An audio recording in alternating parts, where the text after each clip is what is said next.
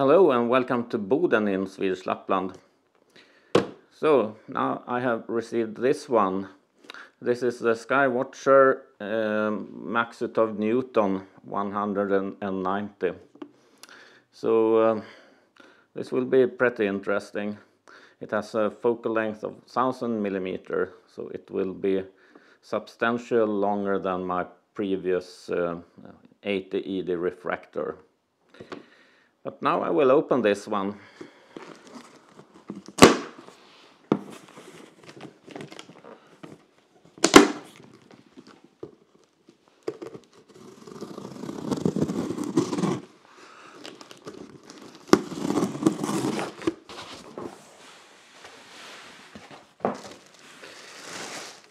Okay, it's a pretty big tube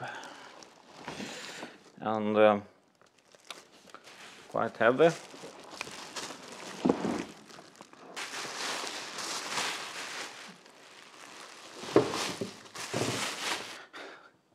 Okay, so this is a beauty. Oh, it's pretty heavy. And what's unique with this Maksutov-Newton design compared to an ordinary Newton is that it has a corrector glass in front here that makes it coma free, and you don't need a flattener either. So it's well suited for astrophotography. So with this one I can reach targets that are too small for my widescreen ED80 refractor. So I'm very excited to test this, and I couldn't believe it almost, but when I looked at the forecast earlier today, they promise clear sky for tomorrow night. So today I will attach the EAF focuser from ZWO and yeah, test this little beauty.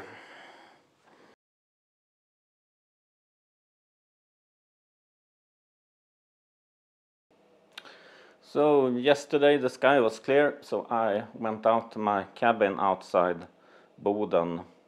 It's a kind of Bortel 4-ish spot, so quite good. It was a lovely late autumn evening, and it was completely calm and a bit chilly with frost on the ground.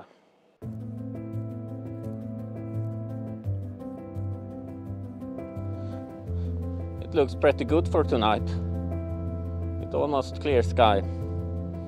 So I'm outside Boden here in Swedish Lapland, and tonight I will try the Maksutov-Newton scope that I got yesterday.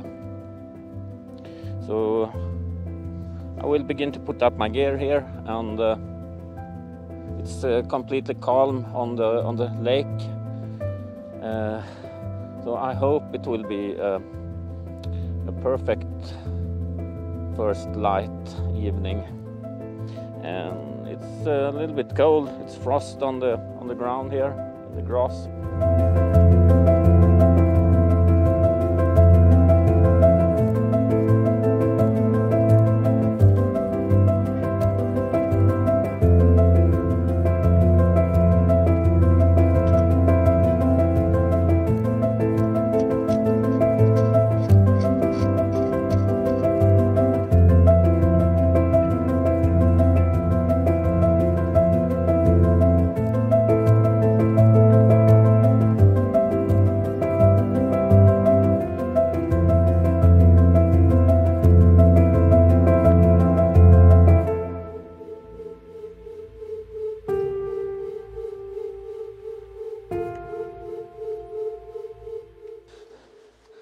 Okay, everything is almost connected.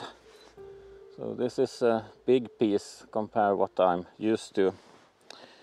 So I needed 15 kilos of counterweights here to get some kind of balance in the rig.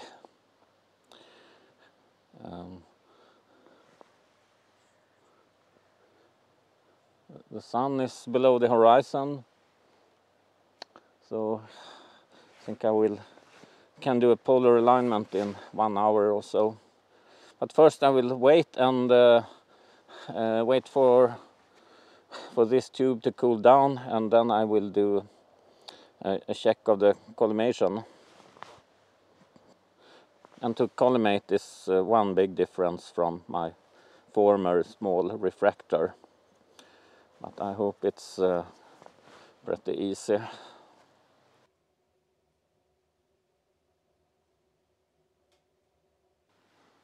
I can see Polaris now, so I will start to do a collimation. So for this I use this one, a laser from Farpoint Astro. I can see that the red dot is almost in the middle here.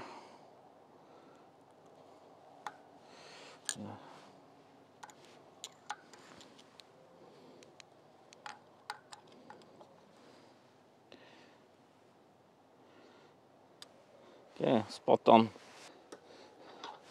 And now I will control the primary mirror, and then I use this chassis tool. I put it in there.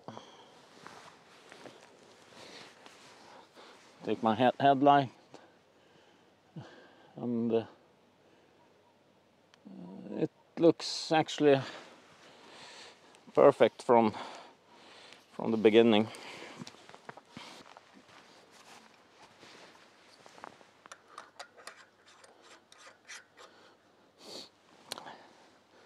Okay, I think everything is connected, and tonight I will shoot with my one-shot color camera, the ZWO 2600 MC Pro. And it looks very good now. It's clear. So I will begin to do the polar alignment now.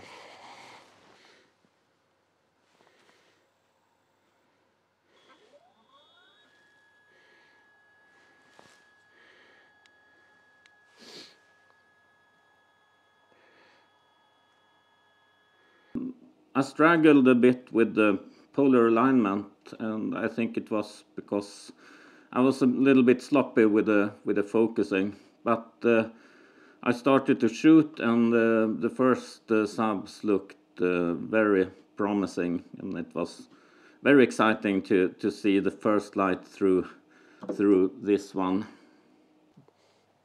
Okay, I'm done with the polar alignment. Not the fastest ever, but in a way.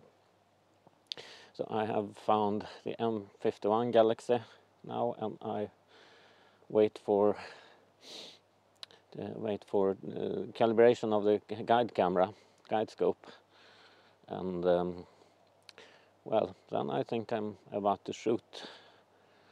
The sky looks quite good still, and I hope it will keep clear for at least a couple of hours more. Okay, there we have it, Messier 51, and the guiding looks good also. So I shoot 3 minutes exposures now.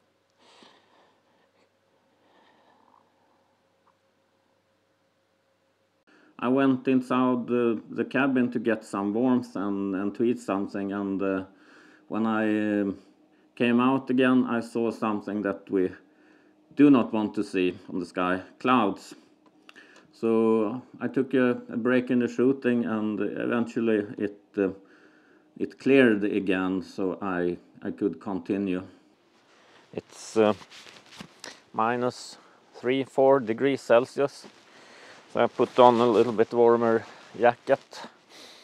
Not that cold, but it feels always feels quite cold in the beginning of the autumn when you're not used with real cold weather. Well, I have done about 15 subs so far. They look pretty good. It has been some clouds, but they disappeared. but I know that will come bad weather later this evening. But I hope I can collect enough so I can do some test version of M51. I ran out of luck, however, and I discovered that I had some dew on the large front lens. So I quit shooting then, and then I saw that there were some more clouds coming in also.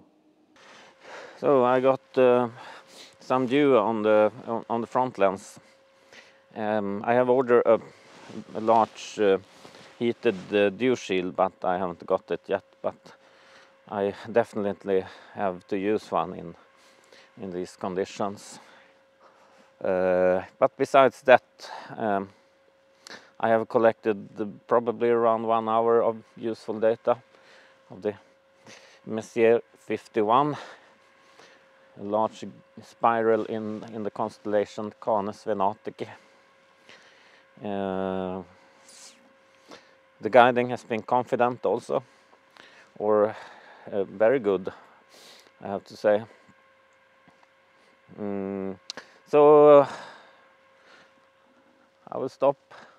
There are some clouds coming in now also, and then I will wait for the dew shield and a new clear skies and continue to evaluate this interesting Maksutov-Newton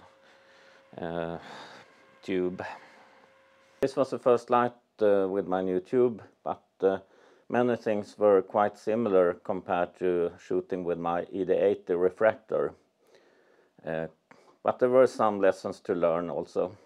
Collimation seems pretty easy with this tube, and the tools from Farpoint Astro feels very solid, and collimation only takes a few minutes. The large front lens requires a dew shield and a heater. It was back ordered when I received the tube, but it's on its way now, so I hope that one will solve this problem with the dew. I collected about 45 minutes worth of data of M51, far from enough, but it was a test shooting. Very interesting target, and I will spend a lot more time on it this season from a really dark location. However, I discovered something worrying: elongated stars. At this moment, I don't really know what caused these elongated stars. The guiding looked very secure. Maybe the cause is a phenomenon known as differential flexure. And differential flexure occurs when there are one or more flexures somewhere in the imaging system. The longer focal length makes this tube more prone to such small flexures. One possible source I have identified is the focuser, and as you can see, there are some flex here in the focus tube, so this is pretty bad. I have to find out the solution, or maybe to change to a more solid focuser. I don't know yet. Well, overall it was very fun and exciting to try this new tube. The longer focal length makes it a little more demanding, but it's fun to learn new methods and to do some problem solving. And I think it will be very rewarding when I solve the problem with the elongated stars.